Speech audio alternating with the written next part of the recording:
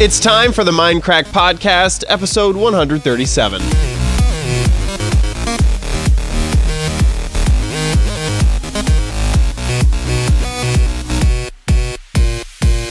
Hello, everybody, and welcome to the Mindcrack podcast. Today, we have the normal badge. Oh, I do look particularly orange at the moment. You do. You do. I think it's the green in the background isn't helping. We also have Good. Hi. We have Pyro filling in for Co, and we have guest Arkas. Hello. Hey, Hello. how you Guest doing? Me and guest PC. Ooh. Look at that. Look at this, guys. It's all new. Hope you can see this. It's very exciting. You should have a case for it. I forgot to buy a case for it. It's probably a bad idea. There are rumors going around that he was offered money on Twitch to put it in a KFC bucket, and he declined. Oh, that'd be awesome. Or a pizza box. Either way, I should get one of those. $20 at stake, and he declined it. You should have hung it from the ceiling. Have you seen those pictures where the guy built a computer and just the whole thing is hanging from the ceiling, like the hard drive? Just No. It's like a chandelier. Basically. Some people pin them to the wall, don't they, with nice, neat wiring and stuff. I like this that was one. totally ghetto. This wasn't like, like you see desks that are really fancy. It wasn't anything like that. It was all like fucking kite string and just hanging from the ceiling. And by the end of the album, the what the hell is it called? Acoustic tiles, they all collapsed and everything was on the ground and just a pile of rubble. So it didn't even work out. Good plan. Good plan. Yeah. I like those ones, Badge. The one with they're like paintings up on the wall, and they're all stuck together. All the parts. In a They're frame. really nice. Yeah. Or deep desks with a glass top on them. Mhm. I always feel like those desks when I see them would be loud as fuck. You see them, they got like 42 fans all pointing at you. It's like you get a blowjob, not the sexual kind, but from your desk every time you power on your computer. It's like, I don't know. I think it's a little too much. Those things I think are impractical. I don't think I would like the airflow around me whenever I'm sitting down. Like even I've never really loud, right? Yeah. There's some people that I know like that enjoy fans pointed at their feet or like fans pointing at their face at a desk. I can't stand that. No. Especially with what we do, it's kind of impossible, right? You got a microphone, you can't have right in it. Yeah. So yeah. Sometimes the AC is too much and you have to turn that off. Oh my God. Badge, I feel like you're trying to become more orange. You're just a Cheeto. Jesus Christ, why are you so orange? I don't know. Like a supply drop. A supply drop. It's like, oh man. And now you have these lights going, and every once in a while it just gets oranger. Yeah.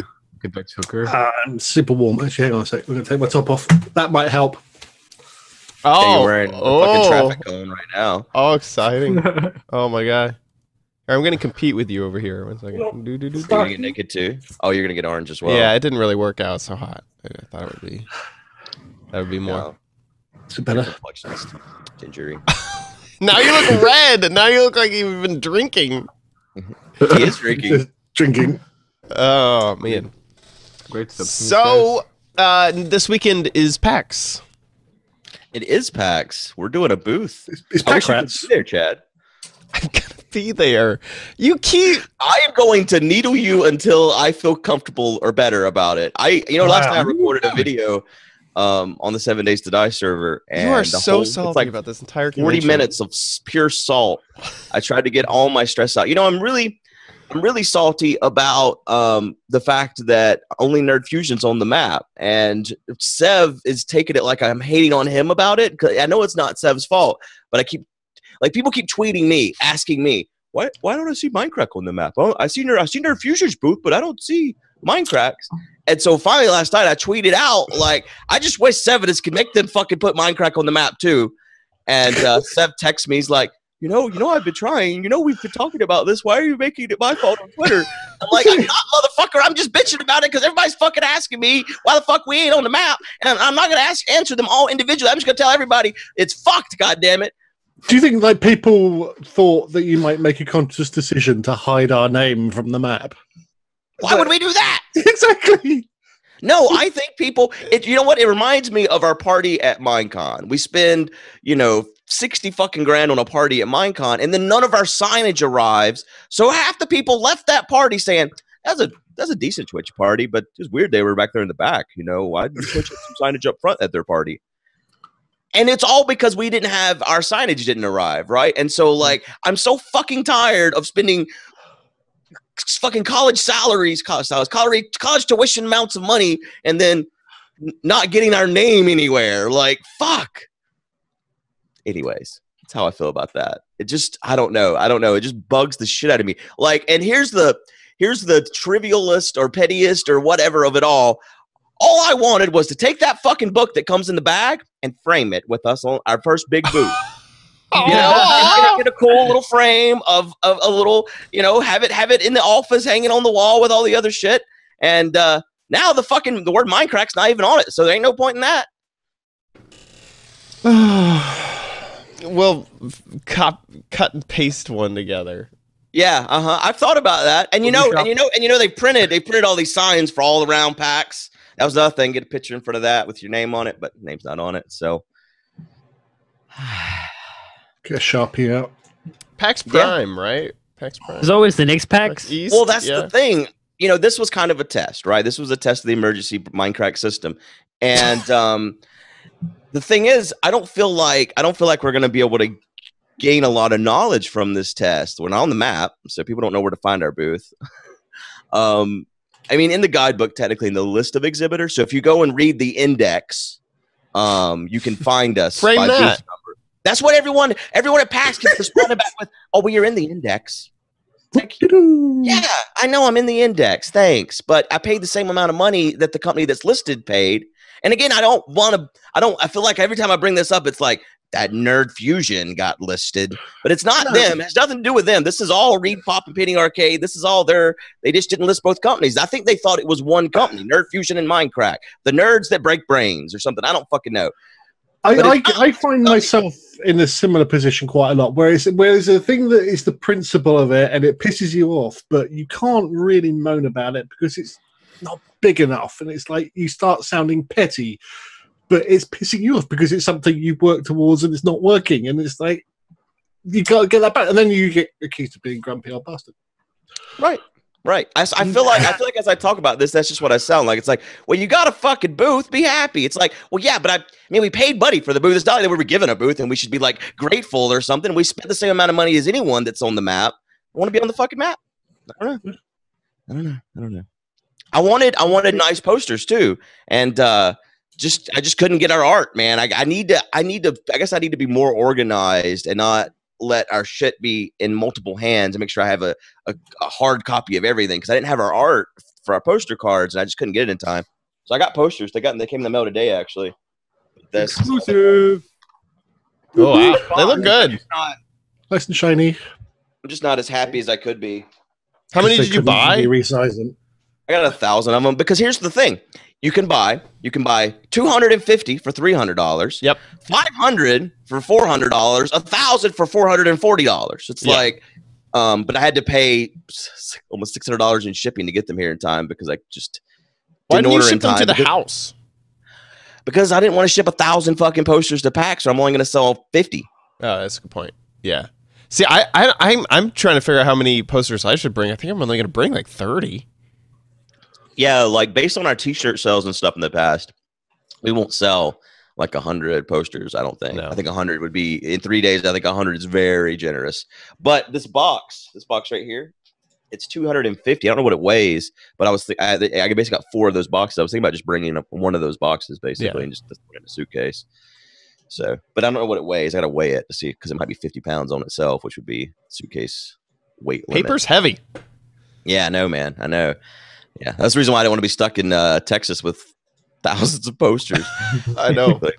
I know. But yeah, Sev's there now setting up our booth. And his booth.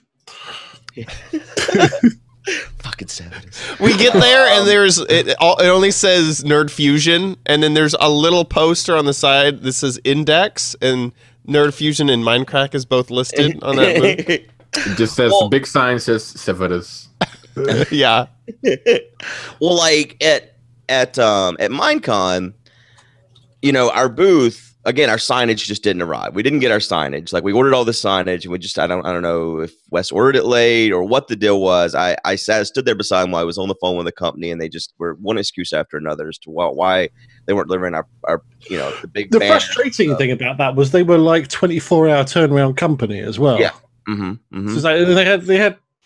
Well, they could have still done it. Like even though they missed our party, they still could have had it at Minecon as well, like the next day. But they just didn't or whatever. So Creeper Host had built that whole booth. Like our deal with Creeper Host was we'll give them access to our party that we're paying for, and they'll give us access to the booth that they're paying for. And it's like a symbiotic relationship type of thing. But we weren't integral in the building of that booth, and so we were basically going to throw our signage on after the fact. And since we didn't get any signage, it was basically like Mindcrack at a Creeper Host booth. And that's something 7-7 I talked a lot about going into this booth. I was like, let's make sure we divide all the signage 50-50 so both companies are represented. And I think we've done that. But that said, that means every single thing we've bought can only work in a booth that is a Nerd Fusion Mindcrack booth, because all of them have combined logos on everything. So if it's almost like if we break up, or like they want to do a booth or we want to do a booth without them, it's like you take these the pictures where you break up with someone, you gotta cut them out, physically tear it, so there's this horrible edge to it, you know? Yeah. It's like canvas, and you have little threads on the side of one edge. We tried to cheat. So the union wants to carry everything in, and I swear I've seen Game Wisp carrying their own shit in, right? So I was just now talking to him just like a few minutes ago, and they got caught trying to bring in the furniture without union carrying it, and so now we're having to pay union to carry our fucking tables. And I don't even want to know. I don't even want to know what it costs for these people to carry tables. It's $300. $300 at least, is my guess. At least $300. Jeez, that's a lot of money to carry a table. Yeah. The last podcast, we spent a lot of time bitching about the prices, so I won't go into all that. But let's just say if they want to take out the trash, it's like $80 a day just to drink. It can be a little waistband. It's profiteering, really. It's it's monopolization. Yeah. And the funny thing is all they'll do is bully you. They'll just bully you to death if you decide not to use them. Yeah. Anyway. They will, Chad. So aside from all my bitching, I'm really looking forward to PAX South. I'm sorry if I sound like I think what it is partially there's a lot of stress involved with this all coming together. And we're not very good at getting things together until the very last minute for whatever reason. I don't know why that is, but yeah, I think things are coming together, and it's going to be a lot of fun. And I wish more of our group could be there, but traveling is hard. It is what it is. So it's none of our faults. It's just expensive, and yep. And I begged Seth to come, and booked his flight wrong. So is he going? Yeah, he's going. He's going. Okay. I thought you said you were going to flight wrong. So it was after PAX. But Chad's not. Chad will be there. He just won't be at our booth. The thing is that so I've been hired by Reed Pop, the organizers of PAX, to basically be the official tour guide of PAX. So we'll be shooting videos, we'll be doing interviews, we'll be walking the floor with really cool people, and pointing out Mindcrack a lot. Huh? Pointing out Mindcrack a lot. Right. Here's our brew. Exactly. No. And so I've now that I'm hired, it's like I don't know what they're gonna want. I don't know what my schedule's gonna be, so I couldn't say this day at this time I'll be here at the booth. But Sunday, I'm pretty positive that I'll be available all day. And Good, this is what happens every single time I tell Good this. It's like he ignored it. He's like, I don't care. The other 2 days though, those ones matter. I tell Good, I'm gonna be there Sunday, and it's like I didn't even say it. I'm so bitter, I guess, is what it is. I'm not bitter. I know I don't have any right to be mad at you, because here's the in my video last night, I just ranted, man. But I brought up the fact that the difference between Nerd Fusion and Mindcrack is that they're a business, and even though we're accused of being a dirty, dirty business, we're a group of individual businesses under one name, where everyone's an individual. They're running their own business. They're doing their own thing, and that's what's most important. And that's not a bad thing. It is what it is. But Chad is OMG Chad Inc., right? And he's going to represent himself, and he's going to do his own thing, and he did, and that's great. Congratulations, you got a job. That's good. You're getting paid. You're getting paid a hell of a lot more than Minecraft was going to pay you. That's for damn sure. So good. Minecraft was going to pay me? I wish I had known everyone's inner fucking last second details ahead of time, because there's so much money spent on this booth, and it's like until Seth was coming, it felt like it was going to be me and Kurt sitting there going, Indeed. And so yeah, I just like begging a railing, can you come by the booth? No, I don't have any time. I got to be the truth booth the whole time. I just thought of a great idea, Good, you could do to solve that. I bet you get iPads and have me and Arkas' head just there, like telepresence in FaceTime. Yeah, just like man. Hey guys, if the internet was good enough for that, Why is he love that. And Baj as well. Baj can be there. He can be on like an Android tablet though. One of the Amazon Fire tablet. Yeah. Let's get one that works. A Kindle. Yeah. It's also difficult. See, Minecraft was. I feel like Minecraft was really created as a group of friends, and it's also hard because there's just so much. Because like we're all over the world.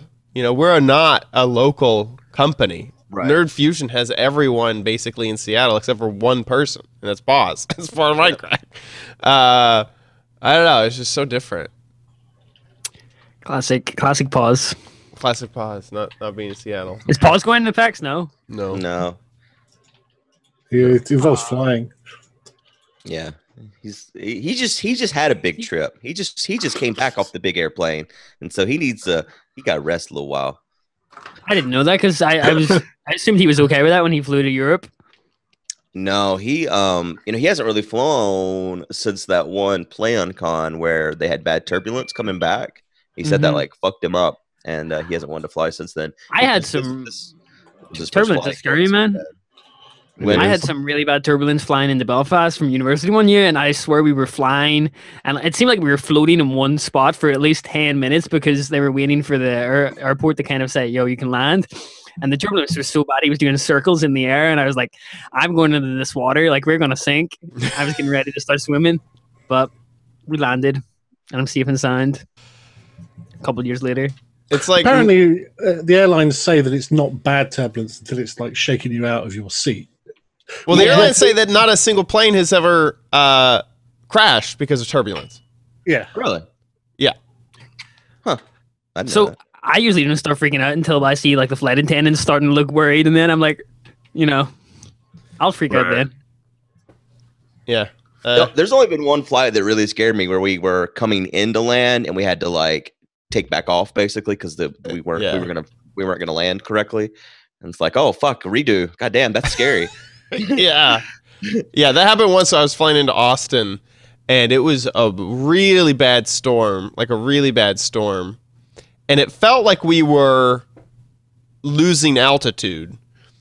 And you'd look out the window, and their lights, I remember the lights came on underneath the wing, and all I could see was just water for like 3 feet in front of the light before the light couldn't get any further. So like there was so much water that the light wouldn't go any further, and you couldn't see the ground. It wasn't like when you were flying in and you can see like lights and cars and stuff. It was just water. And were you under the ocean at the time? I kind of felt like it. So we're like landing, and like it felt like we were losing altitude, and then all of a sudden the plane just kicked it into a gear I have never felt before. Like we were flying, and then it was like, holy crap, and everyone was like glued to the back of their seat, and we just like gained tons of altitude. And I was like, were we like really close to the ground? Like, what was that? Like, why did we all of a sudden just explode with speed and gain a lot of altitude? And then we like flew around for about 20 more minutes before we started to descend again. And I was like, that felt weird. That felt really weird. At least you didn't die. Yeah, at least I didn't die. At least you're here. Yeah. I don't think did we ever say what booth number we are? We're 10062 is our booth number. in the convention hall. I didn't actually know that. Look for Nerd Fusion. Yeah, just look for the big Nerd Fusion sign. In the map. Look for Nerd Fusion. Just trying to rub it in. By Loot Crate. We are next to Loot Crate. And for those who don't know, I think we said this, but PAX is in San Antonio and this weekend. So we hope to see you there. Could be my first time in Texas. Yeah. One day. Yeah. If you ever go, we should do really stereotypical Texas stuff, like ride a horse. I told you this before. I thought Texas was beside Florida for some reason. I don't know why. It kind of, if you take away the Gulf of Mexico, maybe. Yeah, I thought it was right, but I thought it was East Coast, really, East Coast. No. Apparently not. No. So Badge, there's a new microwave band, broadband. Oh, I see. Wow, throw that at me, are you? So yeah, some chappy, some chappy. He's the guy that originally founded Aereo, who was trying to capture the TV market. He's decided that he's going to try and set the cat amongst the pigeons with the ISPs, and he wants to use millimeter wave technology to wirelessly beam broadband around cities. Now, apparently, previously it wasn't doable because you had to have line of sight. Yeah, but now they've got, what's it called, pulse modulating something or other, and basically it can bounce off buildings. So all they need is a few towers in a city, and it can bounce off buildings, and all you have is a little thing in the window to pick it up. Now he says when cable guys want to lay cables, it costs roughly $2,500 per house to put fiber in. But they reckon they can do it for $25, which means, obviously lower prices for everybody. Very cheap. Yeah, and also get rid of your monopolies. And speeds up to 1 gigabit. Yes. Wow. Yeah. Up and down. I've heard of microwave stuff in San Francisco. I knew a few friends in Oakland who would, I think it was called Green Monkey. There's some ISP that had to do with monkeys, I remember. And they would do that. They if you had line of sight to their building, you could get super fast internet using microwave towers. But yeah, the same issue that you described is that you'd have to see it. I think I was in a company that had it, 20 years ago nearly. But again, it was line of sight. But this is saying this is on the 30 gigahertz spectrum, which is not used at the moment. So I wonder if weather will cause lots of problems. That's what I was going to say, because I looked into it here to send it from the road to my house, and I was told that if it rained, it wouldn't work. Just rain? Yeah, just rain. But this is something different. This is just straight microwaves. Well, you gotta and all that, and rain basically fucked up the line of sight, kind of. Yeah, and you gotta realize the way microwave heats food is by interacting with water and causing water molecules to move around. So if this is microwave sized waves, it would interact with water. Would it move the rain? It would probably be interfered with by rain. Right. Interesting. This guy who made Aereo, he just seems like a company troll. He just creates companies just to disrupt all these markets. Yeah, this is the worrying thing, isn't it? Is it going to gain traction? Is it going to? I mean, the idea is nice. He's saying, well, what's the other thing? There's he's got a router with a 3.6-inch touchscreen that runs Android, which they reckon is going to cost another $350 if you want that, and that gives you all sorts of things about speed monitoring and gubbins like that as well. But it would be nice if you could come in and have low price broadband. God knows your country needs it. Yeah, we do. Yeah, I got a free upgrade yesterday as well. My broadband, free 50 megabytes download. for an extra £3. Well, I guess it's not free. There's price increases coming, but £3 extra a month. I went from 150 down to 200 down for $5 extra. Yeah, that's Virgin for you. They still send you like loads and loads and loads of really glossy things through the post every. Yeah. I mean, we used to have like 3 a week would come in. Oh, we get our mobile phones and stuff, and then there's all got pictures of, Samuel L. Jackson or something on it, and it's like, well, stop paying them millions of pounds to be on this stuff. Stop paying for all this really expensive brochures and stuff, and just take £10 off my bill every month. It used to wind me up. But yes, it's really interesting. Disruptive technology is fun. Yeah, it is fun. It would definitely be best in a city like LA or San Francisco. I don't know about San Francisco because of all the fog, but in LA, like when we have bad weather, it's like, what? I don't understand.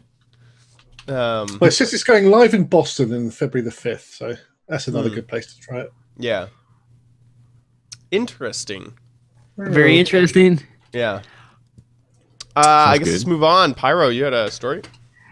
Yeah, so new game came out this week from the creator of Braid, Jonathan Blow. He released The Witness, which has been in development for 7 years. Originally slated for 2011 release. Now finally in 2016 it releases. I downloaded this as soon as it went on the PSN store because I've been waiting for it for a long time now. It was £30, I guess, $50. And people are receiving it honestly like a mixed bag. It seems like a lot of the reviewers are giving it top scores, but like a lot of the gaming public are like, it's just Snake upgraded. So if any of you guys actually seen it, I did not listen to you because I was on a call, but I opened your video and muted it, had it playing while I was in a meeting yesterday, and I did not understand what I was seeing because I guess I couldn't hear you, and I also skipped to that. I didn't even start at the start. I just skipped to the middle of the video, and I just see you kind of running around, and then you go up to like these consoles and you play Snake like you're saying, and then you run around some more, and that's what I've seen in the game. Like I said, this is well, I was told it was going to be like Myst.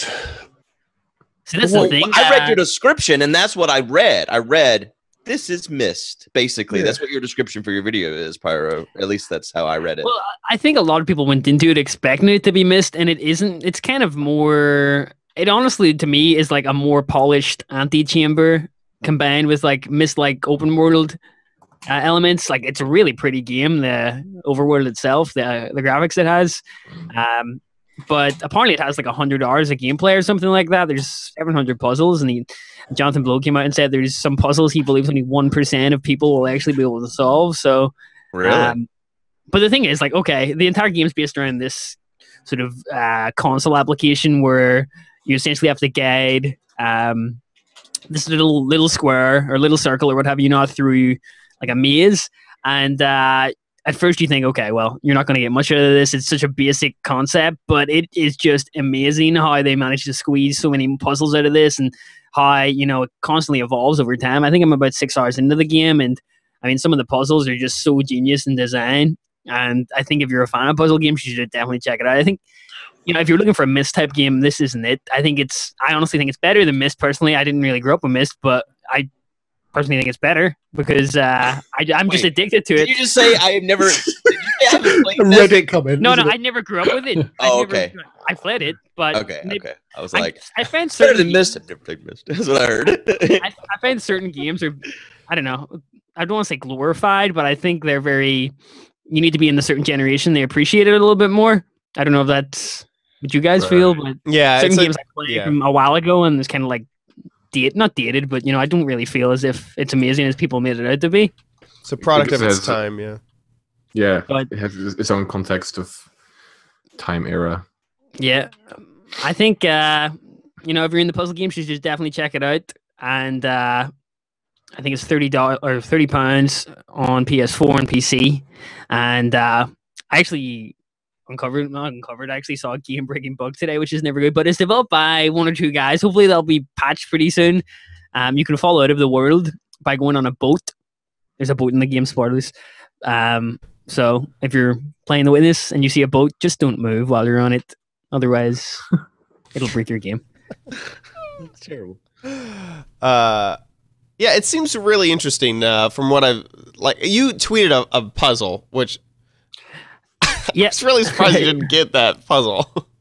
And honestly, it's I don't know. My playthrough of it. Like I'm actually a bit apprehensive of posting it, but I'm gonna complete it anyway. But because there's so many backseat gamers, man, with puzzle games, it's like right. That's what I always hate about puzzle games. Everyone's like, "How could you not see that?" I mean, we could just totally pause it and not be thinking about everyone commenting and like that shit gets in my head when I'm doing a puzzle game. I'm not figuring it out fast enough. I'm just sitting there like reading comments that don't even exist yet the whole time because I'm like, oh God, what are they saying now? Yeah. What are they thinking? No, oh, fuck, I'm so dumb. Why am I so dumb? They're saying I'm dumb. I'm not dumb. I'm not dumb. Yeah. In order to be impressive in a puzzle game, you need to be able to get it before your audience figured it out, and that's almost impossible. Well, I think a lot of people don't realize that some YouTubers edit all the things out. Yeah. So all you get is, oh, let me look at this. Bing, here it is. And they edit out the hour and a half of thinking about it in the middle. So what I did was if I failed it more than a minute, I would edit it out. I had a little timer and basically I just edited that out. But the thing is, some of the puzzles are really hard. People have been stuck on them for several hours. There was one puzzle in my second episode that took me literally like an hour and a half to figure out. And there was a guy that just commented, like, oh, I got it in 5 minutes, man. What the hell? How'd you find this? Just aggravating. There's probably other ones he didn't get, you know? Yeah, I mean, just depends the way your brain works with those puzzles, doesn't it? So what I really like about it, though, is John, he's kind of designed it not to hold your hand. So you'll come up with a puzzle and you'll have no clue what the symbols mean. There's different symbols that do different things. For example, if you don't want to hear what they are, spoilers, pause the podcast for a minute. But there's a symbol called like elimination symbol where you have to so the one that I tweeted at the chat yesterday was there was black and white squares and you had to separate them with a line. But with the elimination one, you have to actually sort of go against the rule. So you would have to group one of the white squares with the black squares, if that makes sense. And it just mixes it up so much. And it just amazes me the amount of one concept that can be sort of brung that far, over 700 puzzles. And there's actually some open world interactions you can do as well. I won't spoil those, but they're amazing when you actually get them in the game. So yeah, I can't recommend it enough. I haven't been addicted to this game and a game like this in a long time. So I just couldn't put it down yesterday, and I'm kind of itching to play it now, to be honest. You should have played 7 Days to Die then. I was actually going to bring up 7 Days to Die. It's like 7 Days to Die, I was so addicted with it. And then, we started our server, and I had so much fun that first week. But the next week, I got super busy and wasn't able to play on it. And now I feel like I can't play on it at all. I felt like it was a big time investment. Like, you guys know I post a lot of shit on my channel, and to say the least, I suppose Good does as well, so I can't really make that excuse. He posts a lot of videos like me. But I don't know, I just spent most of my day switching between games. I probably should change that. And I feel like with 7 Days to Die, you'd have to sit there for several hours continuously instead of 20 minutes here and there to sort of... It is a game you want to play for more than 20 minutes. I think the minimum play session should be a day cycle. I think you can play 1 day a day, 40. And that's 50 minutes. 40 minutes for the daytime and 10 minutes for the nighttime. So I think 50 minutes a day is probably what you want to play of that game. Bare minimum? Yeah. Well, I think that's like if you're playing single player, that means you're playing 1 game day every day if you play 50 minutes. So in a single player setting, that would be, I mean, that's how I used to play the game. I would record an episode a day, basically. Unless I got, really into it, then I would play more, but that would be multiple days of episodes. But what Chad said about not being able to still play, I don't think so, Chad, because the difficulty really is all over the place. Like on Horde Day, there's hordes nonstop, but the day before the hordes, the day after the hordes, the game tries to give you a break, kind of like a repair or catch-up period. So like, for instance, on Tuesdays, it's always very, very light zombie-wise. So like if you feel like you're behind, you get on a Tuesday, you can get all your shit back together. And I think that's the problem is like Tuesday is my day. Like just personally, I have so many videos to do on Tuesday. I have to do both of my OMG crafts. I have to do my Friday and my Wednesday video. So I have 4 videos that are not gameplay that I have to like go set up a camera, set up lights, and do all that. on every Wednesdays or Tuesday. So Wednesdays are busy too. Yeah, and then Wednesdays are crazy because the podcast, editing, and then my stream. And it's like, I don't know. I think that's my biggest problem that I've had so far, which is upsetting because like I don't know. When it was my single player, I was able just to watch it or like jump on while playing like Netflix in the background or something. But now that it's persistent all the time, and I'm not saying we need to change it. I'm just saying that this is just why I haven't been on recently. Is like I wanted to join, but it was the 21st day, and I hadn't joined really since like the 10th day. And it was like, oh gosh, I'm gonna get wrecked. I'm gonna get just so wrecked if I try to get on, you know. So anyway, You're speaking of the amount of time that goes in that chat. I was tallying up, like, just for my general sort of taxes I do every year because you have to put in the amount of time you work in your home when you're self-employed. And I was just amazed, like, the amount of time the YouTube content creators just spend in general. Like, it's far more than for me at least, it was far more than a 40-hour week some days. Yeah. I you don't really realize it though, do you? Like how much work it is sometimes. It depends. It really depends. Yeah, I feel like with Badge, it's like some days I get caught up in the work and, you know, I'm so happy to do it. And then other days it's like, I don't really have a good idea for this video. And I feel like I'm compromising. Yeah. Yeah. And then like, oh my gosh, this upload is, you know, broke this time. Or, you know, yeah, there's all sorts of different points of view. I definitely enjoy it. It's just that I was just amazed how much time I devoted to it. Like I wouldn't be doing it if I didn't enjoy it, sort of thing. But it just amazes me. Yeah, time goes fast, man. I agree. Yeah. I think let's move on to Arkas. Right. I have a I guess it's not philosophical. Anyway, there's this guy in the US, a top US Homeland Security official, and he says that we should ban internet anonymity. We should. I agree with that guy. I didn't read the article because I was busy building a PC, but I read the title of this article. I read the title too, and I think it's an interesting question we can talk about. You're like my Facebook feed. I'm going to share this article without actually reading it. It's like exactly. Yeah, basically. So, to what? I mean, again, I'm not going to read the article either. Let's just blindly talk about the subject matter. Or I missed the point completely. So, to what degree? I remember, many years ago, World of Warcraft, they were trying to combat forum trolls.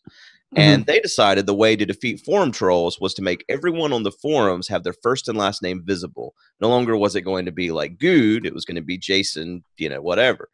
And people lost their fucking minds because they didn't want, for one thing, all your past posts were going to now show. So like all along you'd been good and you'd been being a fucking dickbag. And suddenly, your first to last name's out there, maybe we'll find your employer and let them know what a jerk you are, that type of thing. And that was the kind of examples people were bringing up is, I wanted to be anonymous to say all these hateful things. And so I don't want you to find my employer and get me fired or prevent me from having a job in the future because of some stupid shit I said. And we do know that employers look at, Twitter and Facebook and all those type of things when they're doing a background check to consider hiring you. So Warcraft forums too. Probably. I mean, if you're just searching, they probably just Google your first and last name a lot of times, especially if you have a name that's not, if your name's like Tijimin, there's not a lot of the Tijimins out there from Norway. So, they he's from Netherlands. Norway, right. He hates me. Can we restart this recording? So, anyways, I think that the arguments against it are there's probably good ones and bad ones. Like after seeing people get doxxed and knowing what all that entails, it's pretty scary to have your first and last name and social security and everything in the world out there. True. These people, like, the trouble is they are very much one rule for us, one rule for them. these politicians will be saying these things, but you're damn sure they don't want their real names out there when they're doing stuff. And if they're writing something on a forum, or if they're, we can't read their emails. It's all. I don't think a lot of them don't seem to understand the concepts of what they're talking about either, which is a little worrying. You see these lawmakers trying to make up laws about computers and stuff, and they all freely admit they don't use email. They do, don't they, Bash? That's the most basic of computer uses, and you can't even use that in this century. Why are you making up laws about how people use computers? Yeah. I think that there'd be a good argument for both. Is some official ID that says this is you. You are posting as you, a verified hash that it's you. And then also, you could just post it anonymously. So there's both. I think that would be useful. The internet has a big issue that it's really badly policed. Like, is out of touch with the real world justice system, I guess. Like, if you get DOSed or something, like, go to your police department and report it. Like, they will probably not know what to do with it. So yeah, it's weird. So maybe in that case, it's easier to help, internet crime. To help fight it. Yeah. Do you think the government should set up a TSA for the internet? No. Yeah, me either. No. Can you say God no quick enough? Yeah, it's like things are bad, but I like that it's an anarchy at the moment. Remember when Google Plus tried to do that as well? Did Google Plus do that? You had to have they were trying, weren't they? They wanted you to have your first and last name unless you were a business. Like, that got me all fucked up too, because my Google page was set up like a person, even though it was good, and so I couldn't, I don't know. It was all jacked up for a long time, and I still don't know if it's correct. Broadband did something, and I don't know. But then again, if you there's the usual thing about you've got to be over 13 if you're doing lots of stuff on the internet, and I think there's a certain thing about not anonymizing 14-year-old kids for a start. That's something that's a little bit iffy. But then I don't know. I feel that if you're just Joe Blogs out there writing something on a forum and you're not anonymous, that's not the end of the world. If you start becoming, people like we are, or actually proper famous people, then quite a few of us guys have spent a lot of time trying to not have our full names out there, because there are weirdos out there and strange people. As much as you get all the nice people that want to be nice, there's always some weirdo out there or someone you're going to piss off accidentally. And that happens whether people are anonymous or not, to be honest. Well, true, but it's a lot harder, isn't it, if you're not? Yeah, it doesn't. Right. A bit more dedication to your fanaticism. Right. So it doesn't always work for all situations, I think.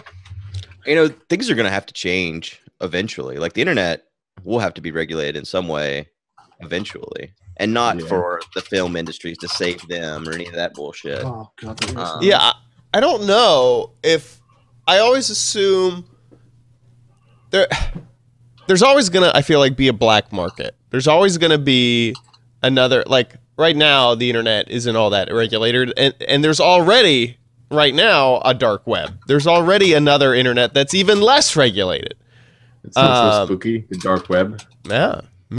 It's very scary.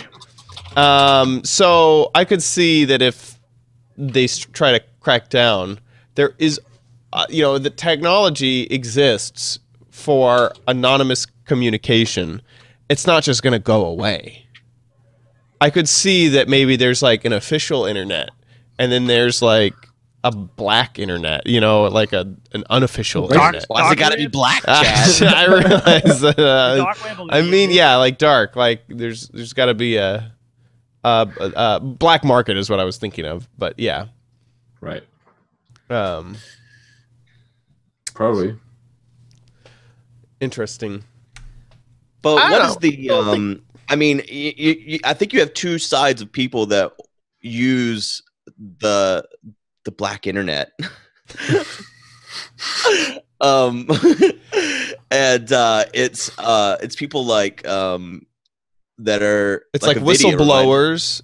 Yeah, Nvidia is always worried. Like he's DuckDuckGo, and I gotta wipe my windows every 6 months, and I don't know. I'm convinced he's like a gang member on the run. He's not really, guys. Don't. But or is he? Or is he? Yeah. But then there's the things you read about where like the FBI just seized a bunch of Tor servers that were serving child porn, and they did some big steam and called a bunch of people because of that. Or we've all heard of Silk Road and the type of stuff that's sold there. So I feel like that there's those illegal activities are making the Tor stuff look worse than it is. Yeah. The thing is that it's really, I feel like the dark web is just all about choice. This would happen a lot with whenever I was traveling with Brian Brushwood, because we did stuff that on the face of it would seem super sketch. We would travel around with like knives and stuff for our magic show. That is pretty. You'd think that it's super sketchy, but it's like for a magic show. There's a law that you're not allowed to travel with more than, I think it's like $10,000 in cash on you. And there was a time that we went overseas and went to do a very big magic show in a different country, and they pay you in cash because there's been so many issues with wire transfers not going through or credit stuff, so they pay you in actual hard cash more than that limit. And so we're smuggling cash into America because there's a stupid law to stop criminals, but we weren't criminals. We're just normal people. And I feel like a lot of times there is a problem whenever you regulate that it takes away choice and it takes away freedoms. And I feel like that is and people will abuse it, like a lot of times that they do on the dark web. But then again, it's just a choice and a freedom, and there's lots of people who don't abuse it and who need it. In fact, their lives, if you're a whistleblower, if you're working for a spy agency, you have to have an anonymous way to communicate. And they're doing good work. It's just choice. Politicians don't really want to help whistleblowers at the moment. They do, they? No, they don't. No, they don't. I feel like, well, I've mentioned this before, but I'm tired of seeing Snowden's face. You don't like him, or you're tired of the whole thing? I think that he has been made out. He's smug. He's really smug. He's gotten too smug. I don't like his personality. He's just smug. He's like, yeah, I'm the hero you all wanted. I don't know. I mean, without him, who cares about who he is? But without what he did, we would all assume that the government was still telling the truth to us. See, I guess I've always been cynical before Snowden. I didn't need him to bring me to cynicism. But now we know for a fact. I already felt that way, Yeah, but before you were some crazy conspiracy theorist, and now you're just telling the truth. Chad, right? I agree. I mean, I personally think the Earth's flat. Did you see that, by the way, on Twitter? What? B.O.B. came out. Speaking of conspiracy theorists, B.O.B. the singer came out and said the Earth is flat and started going off about it. And then Neil Tyson replied to him and made a mixtape dissing him. Okay, so I saw the mixtape. I didn't actually listen to it, but I didn't realize that's what it was about. That's pretty funny. It's good. It's good stuff. It's good stuff. Yes, those are off topic, but I had to put it in. Talking of off topic, do you see that Kanye and Wiz Khalifa just had a big... Yes! That was the weirdest. What's the beef, Bash? What's the beef? I don't really know. Apparently... So here's what happened. Is Kanye has been promoting his new album, and he changed the album's name from Swish to Waves. And Wiz tweeted out, hit this KK and become yourself. And and Kanye thought KK meant Kim Kardashian. So hit up Kim like have Kim lay you, and then you'll be back to yourself, and you'll get this all over with or whatever. And so he took that as an offense, and he got super pissed off about it. And Wiz tweeted later, KK is weedful. Like he's talking about some strain of weed instead.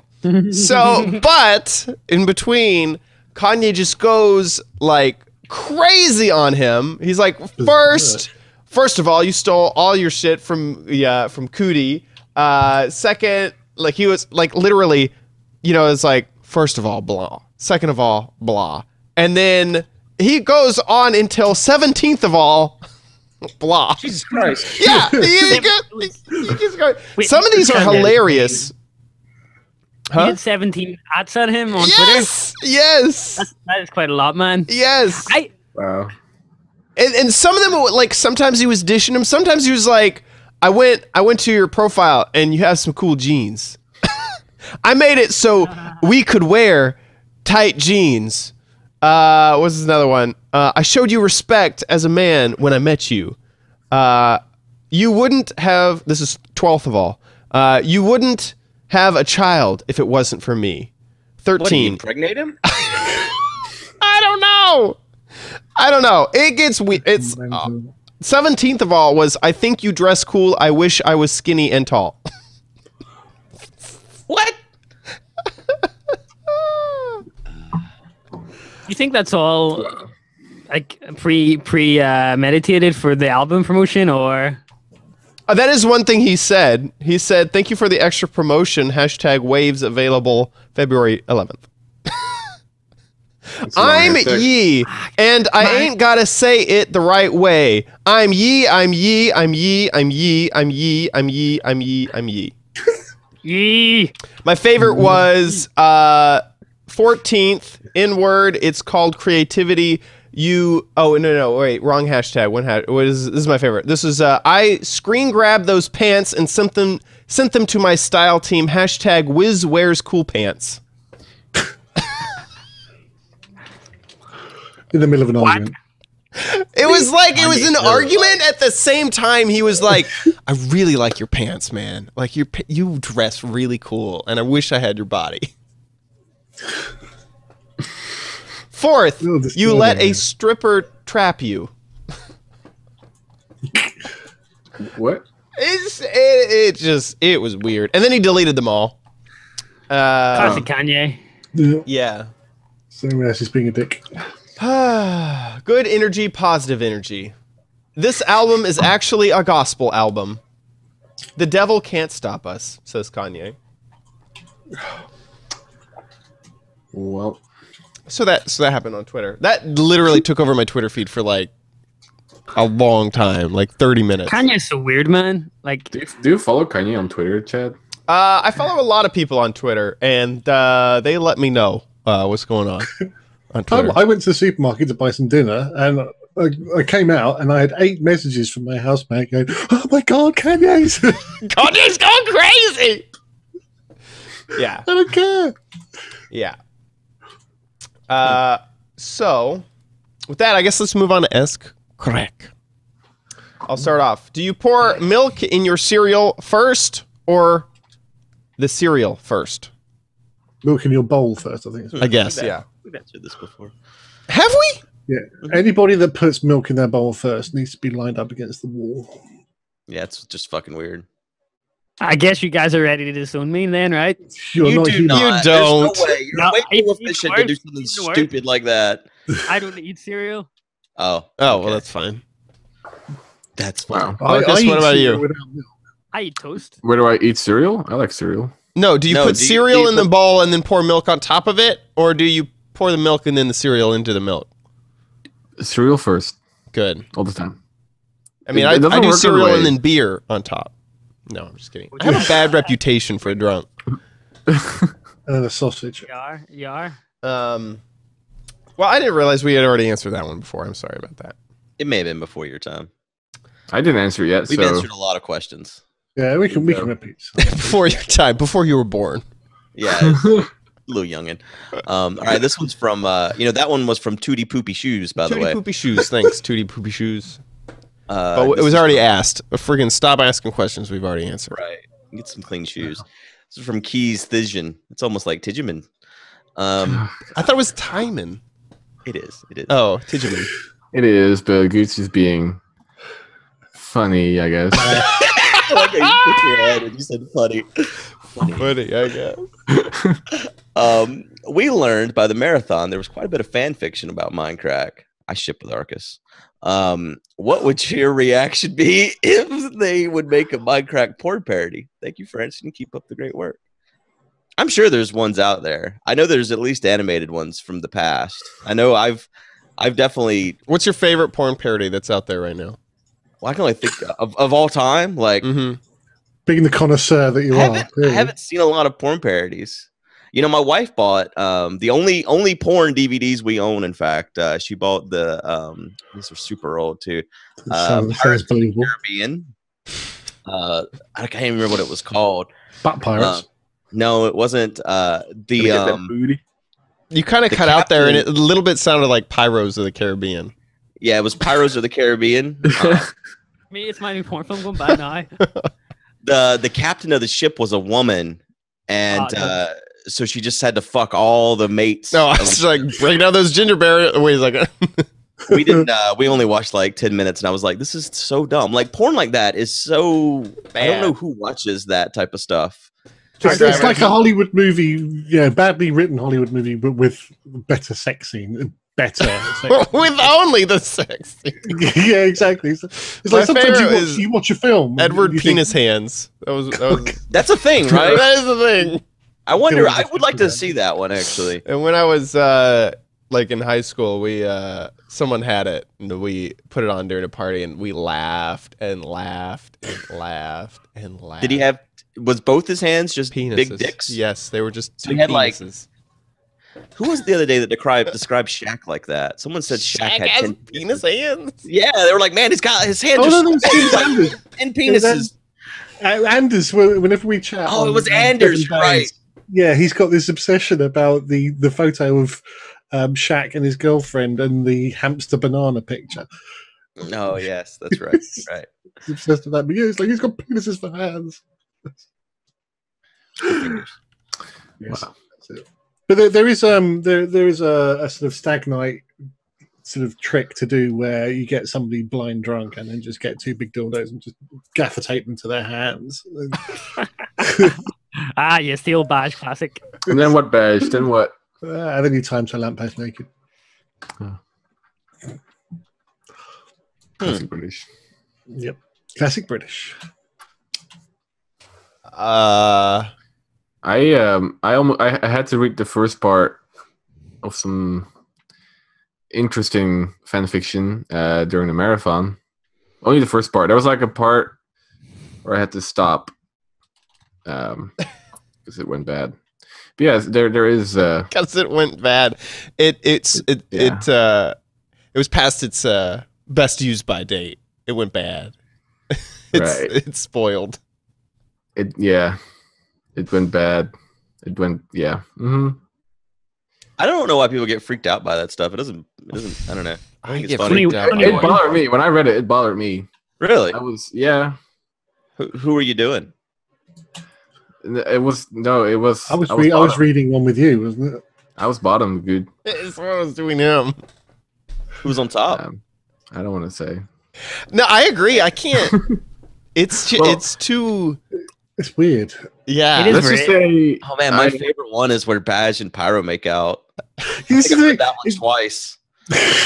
It's not bad. It's just weird when there's somebody that you're friends with, and it's just like it's but it's weird. not. It's. I mean, it's fiction, and we know it's fiction. Yeah, you know it's fiction, but it's like you have to think of your friends that way, and it's like mental images, man. Yeah, I mean, it's so far fetched too. Like where it talks about how tiny Pyro is. His Badge grabs him and pulls him in, and Pyro is tiny. It's so awkward. And then Lord Badge gives him the tongue. It's just like, to me, it's just, I love it. It's so far-fetched. It's obviously not Did you write all these there's no way Pyro's gonna be like, Lord Bash. It's not weird because I fancy Pyro. It's weird because it's weird.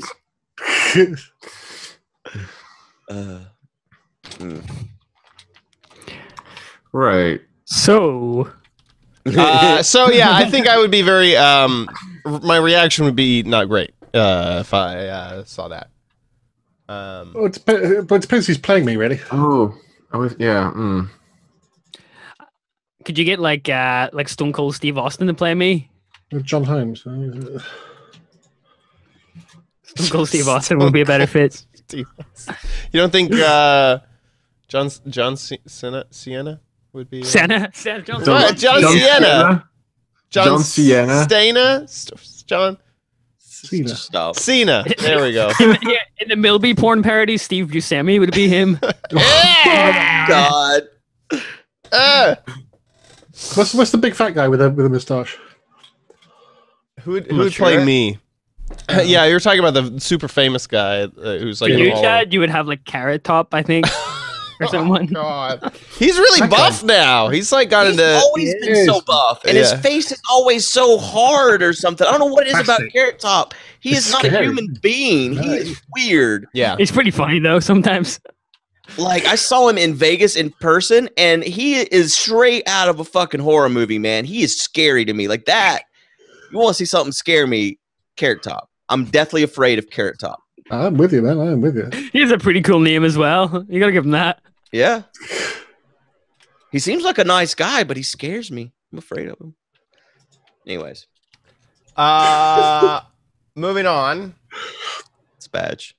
Yes. Oh, this guy's asked things before. It's Jake again from State Farm. What is State Farm? It's a car insurance. All right, okay, cool. Do you think your family secretly resents You were saying, okay, cool, but really what you were saying was, I don't give a crap. Do you think your family secretly resents your internet career and would wish that you worked on a real job instead? I don't think I don't know. I think my family wants the best for me, so no, for the most part. But I think my friends are jealous a little bit, maybe. I don't know if resent is the right word, but I think that like people who I know, they find out what I do, and a lot of them, you can tell just by how curious they are. They're like, this doesn't make sense to me. Like, how you freaking lucky bastard. They don't get it. They don't get how much work goes into it either, though. Yeah, they don't. They think it's just like sitting home eating Mountain Dew. Yes, that exists. See, I've got this problem at the moment because I'm sort of doing job interviews and stuff, and it's very hard to say what you've been doing for the last 4 years. Is huge.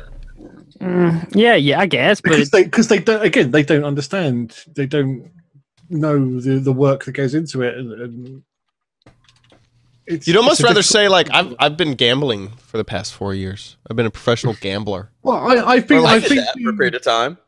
Yeah, or like I only played the lottery for 4 years. You know, like something really weird that like doesn't require any work. Than say, oh, I made YouTube videos. I've been to interviews with agencies, and they said, well, there's some companies won't want to employ you because you haven't been working for the last 4 years. And it's like, well, A, I've not been sitting at home, scratching my ass doing nothing. I've been doing something that's in a creative field. And B, a lot of the time you get women take time off you have a baby, and then they don't go back immediately. They stay until, my mate's wife's doing it at the moment, until the child is sort of 4 or 5. And then she goes back into the workplace again. And they seem to be able to do that without... That's not true, though. No. It does affect I don't know how it's different there, but yeah. But they can still go back into the workplace and not be sort of questioned that they haven't worked for 4 years, Well, but you didn't give birth to a human being either. I mean, you got apples and oranges going on right now. Well, yeah, okay, maybe I have, but the concept is still, I feel like you've done a lot. Like running your own business, being self-employed, has a lot of traits that are desirable for employers as well. Totally, I mean, lots of discipline required to do what you do, and and a wider knowledge base as well.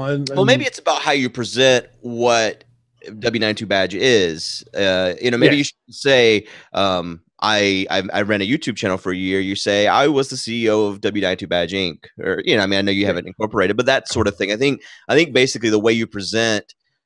Well, but I've been running my own design company for the last. That's true too. 15 years anyway. I haven't been employed by somebody for 15 odd years. So it's I don't know. Yeah, weird. I think it depends on the kind of job that you're trying to go for as well. Like let's use Erin as an example. Whenever she applied at Twitch, I'm sure the qualifications of what she'd done on YouTube and Twitch already were desirable traits for the job she was applying for, So I think if any of us try to get a job in the gaming industry, we can use this experience as resume fodder. Yeah. Yep. I think going back to the original question, it's your parents want something that you can build a life off of and have an income. And if you're not making an income, then they want you to get a real job. And if you are, wildly successful, making 20 grand a month, then they're not going to be that worried, are they? Yeah, I think the closest thing to what the question is asking is my older sister, who works in a creative field too, does art, and has been struggling to really get the message out there so that people will watch and view. And she wants an internet audience too. I don't think she resents what I do, but I think she probably, I mean, even if I was in her situation, it's frustrating that, I'm over here making video games and she's making like classic art and like amazing portraits and putting in tons of work and not getting the traction. I think that's frustration on anyone would have that frustration if they were, as they're working on, internet stuff. Right. So I don't know. It's probably the closest thing, but it's still not exactly what the question asked. Yeah, Pyro, you have the next question. So this one comes from Dragonflight, who says, "Hello, podcrackers and possible guests. Arkas, me. Hi. If you were to be cannibalized by anybody, celebrity, Mindcrack, or other YouTubers, who would it be and why?" Weird, but let's discuss it. No, I don't want to be cannibalized by anybody. And if someone's going to eat me, I don't give a fuck who they are. For me, there's only one answer. John Cena? No, Sienna? No, Shia LaBeouf, actual cannibal Shia LaBeouf. Uh-huh. Oh, that's a good one. He might actually do it too. Who knows? The No one even wants to like touch this one. They're like, I just don't want to be cannibalized. That's just out of the question. You have to be some celebrity like I have a crush on or something, because you. This is called vor, right? Isn't the correct term for this? I don't know. I guess so, but I assume vor is more like eaten alive and whole, where this is like they're just gonna kill you and cook you and eat you. Will I be dead? Yeah, I assume you'd be dead and then roasted and seasoned and eaten alive. Yeah, fantasize about being eaten alive. It doesn't really matter, like if you're already dead, then does it? Right. If you're dead, you don't really care about things anymore. Well, there was some German guy who cut the knob off somebody and then they sat there while he ate it. Oh my goodness! Oh my goodness! The knob, the doorknob, fried it in the pan and then. Okay, moving on. Next question. Before I throw up, Arkas. Dear podcrackers and possible guests, that's Pyro. That's you, Arkas, as well. I know, but I don't. If all of the Mindcrackers would participate in a cooking show like MasterChef, what dish would you cook, and who do you think would win? A question by Peter, which is, I presume, Dutch. Peter. Well, normally, like a show like MasterChef, you're given like a set of ingredients, and then you make a dish with that. Like, everyone must make beef Wellington, and whoever makes the best but then you say Wellington. it's like MasterChef. It's not. Oh, okay. It's not exactly MasterChef. It's the new MasterChef. Could be The crack chef. Crack It chef. just still cooks better. Crack chef, where we put crack and everything. I think I would win. I don't know what I'd cook. This is soup with crack cocaine. If I can cook spaghetti bolognese, I'll win. I just make Kraft macaroni and cheese. I think I'd win. I'll make cereal. I'll have the best cereal to milk ratio ever. I'd order a Domino's and stick it in the oven, pretend I Or made Postmates. Jesus Christ. You still lose. Yeah. All right. I can tell you what. I know Anders will not. I tell you what. I know Anders will not win. I saw him put ketchup on his spaghetti, and after that, I know that the man has no taste buds that matter. Wow. No, that's just Out of everyone in Mindcrack, who do you think cooks the best? I'm biased. Probably Good. I haven't experienced. I feel it's wrong for someone to judge someone by why they put ketchup on their spaghetti. I do it too. No, I don't think it is. I don't think it is, Arkas. I think it is. No, okay. You just entered into the same ranks as Arkas. I mean, as dirty European. As Anders. Next, you're going to tell us you put ketchup on steak. Oh God! Don't say you do that. And mayonnaise on chips. Ketchup on eggs. I think that's weird. The mayonnaise on fries thing. I don't know why. Well, it's a European thing, right? It's a Dutch thing. We drown them in that. It's yeah. Euro thing in general, isn't it? Yeah. Belgium, Flanders. Yeah, they're strange people. What can we say? You know? But I mean, who knows? I mean, the thing is, we haven't all sat there and cooked dinner for each other. Yeah, we should do that. We should do that. Like have an entire week dedicated to cooking each other meals. How many dead do you think there would be at the end of the week? I used to think whenever we would go to these PAXs and have houses that we would that we'd at least have one meal at home. Fantasize about that. I did. I thought it would be cool. But it never happens. So I remember in London we just got a whole lot of pizza one night. Oh, that was such shitty pizza too. That place we were in London was like it felt like we were in the fucking ghetto, man. Like across the street, we probably could have bought the crack for our crack cereal. It wasn't a really bad part either. It wasn't. It was West London, was it? It was Mitcham. But it was south, wasn't it? I thought it was. Yeah. Huh. I mean, two quite bad. Stereotypically London, it felt. Yeah. Yeah, it wasn't bad. There's worse places.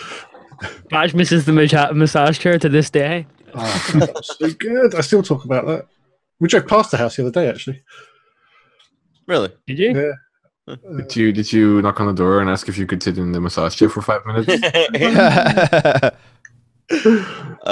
When I was looking for places for us to stay for PAX East, one of the places had one of those that same exact chair. Oh. You should stay here. That chair will hurt you. I wonder if that's like a thing. It's like people who rent out homes. Like, no, they're like, put a massage chair and then it'll up your star rating. I mean, I was looking at the reviews on the house we stayed in. That's one of the most things mentioned. Oh, the massage chair is just amazing. Think of how many people. Like, do you think someone's sitting that naked gross. or something? I'm sure. I did. That whole house looked like people had fucked everywhere. And then Milby rubbed a piece of bread on the couch and ate it. Oh, just to prove a point to me. He rubbed it on the floor too. It's the grossest thing. I'll never forget it, man. I'll be on my deathbed and people will be like, "What's the grossest thing you've seen in your 140 years?" And I'll be like, "There was this." Wow, you're gonna live a long time. And he rubbed bread on the floor and couch and ate it. Sex couch. What was it? We were convinced that people Zoom were is frozen completely for me. Yeah, you're frozen. In there or something. No, you're frozen. Good, you're frozen. I'll try and make good facial expressions as well as mine. Good, are you there? I think we've lost him. Oh man, he said well his last words. Zoom is frozen for me. Put that in this. That'd be hilarious. We know his last words are that Milby is gross. Milby. He said he'd live for 100 and whatever years. Oh gosh. And then he dies. He just dies in the middle, and his webcam's gone completely. Oh, he's back. He's back. He's back. What the fuck just happened?